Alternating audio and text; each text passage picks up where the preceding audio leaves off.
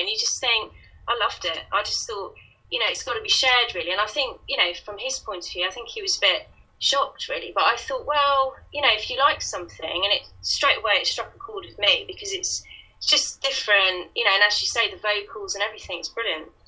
Right on. So we got just enough time to talk a little bit about No One's Son, and then we're out of time. So I like this.